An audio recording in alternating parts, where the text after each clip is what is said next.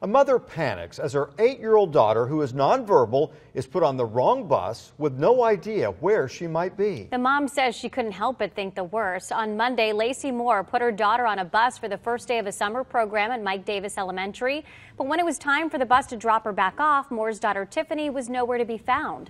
Wink News reporter Michelle Alvarez is live for us. Michelle, how'd she end up on the wrong bus? Yeah, the teacher thought little Tiffany was a different child and put her on the wrong bus. The Collier County Sheriff's Office report goes on to say that Collier County Schools told the mom her child was never missing, but Lacie Mohr told me that's just not true.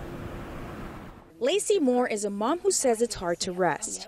Not that she's complaining. She loves her 8-year-old little girl, but Tiffany is on the autism spectrum, is nonverbal, has the mentality of a 3-year-old, and likes to wander off.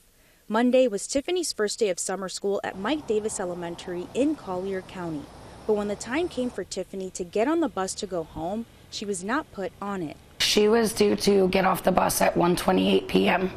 I went downstairs at 1:20, and I have the bus tracking app, so I was following it, and I knew the bus was late. Around 2:30, the bus she put her daughter on in the morning pulled in and dropped another child off, and that's when she realized something was wrong. The bus driver saw me standing out there, so he opened the window and said, "Are you waiting on Tiffany?" And I said, "Yeah." And he said they never put her on my bus. So Mohr called the school, then 911. The Collier County Sheriff's Office report says being the first day of school for special needs kids, attendance was done on paper instead of focus, so teachers did not have access to the photos of students. Turns out the whole day the teacher thought Tiffany was a different child and put her on the wrong bus.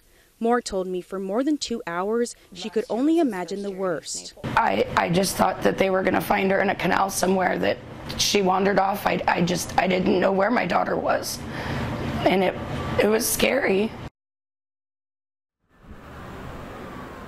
Eventually, deputies were able to find the bus that Tiffany was on, and according to the Sheriff's Office report, the driver pulled over right here and waited for Mom to reunite with her daughter.